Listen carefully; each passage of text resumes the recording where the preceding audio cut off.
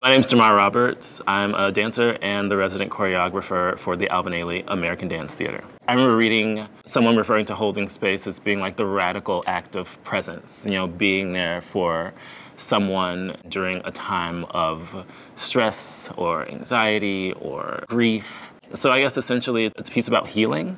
The thing that brought me to the music is sort of the thing that sort of brought me to the piece as a whole, which was wanting to do something different, make something that felt fresh and that felt new. The works that I have created on Ailey thus far have all been set to jazz music. So I chose the composer, Tim Hecker. Tim Hecker also uses acoustic instruments, but I think he sort of distorts them and sort of sculpts them in a way that sound like they're a bit more born out of an electronic type genre. To work on this piece during the pandemic was actually one of the hardest things. In our studios, we were allowed to dance within squares, 6 feet from one another. So I kind of was playing on the words holding space. The way that the dancers kind of move on the floor is structured by those actual squares. Here at the Ailey City Group Theater, the set is sort of in this rectangular square type environment that feels very enclosed and sort of like a confessional. Like, you kind of like took that space and sort of surrounded it in lights, which automatically have like a high-tech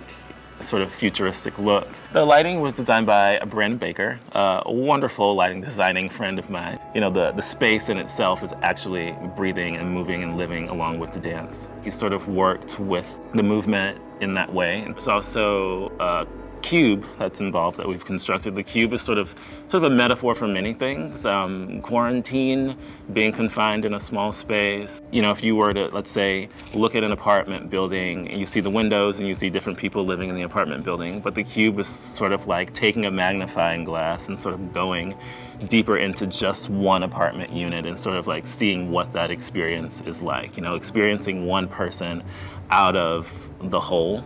I think that art sort of illuminates the parts of our lives that we tend to forget when we get lost and wrapped up in our work and our worries.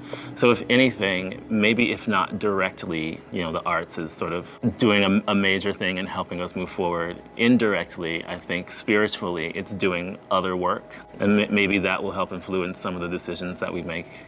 The more we're exposed to art, then our response is softer, lighter, more loving.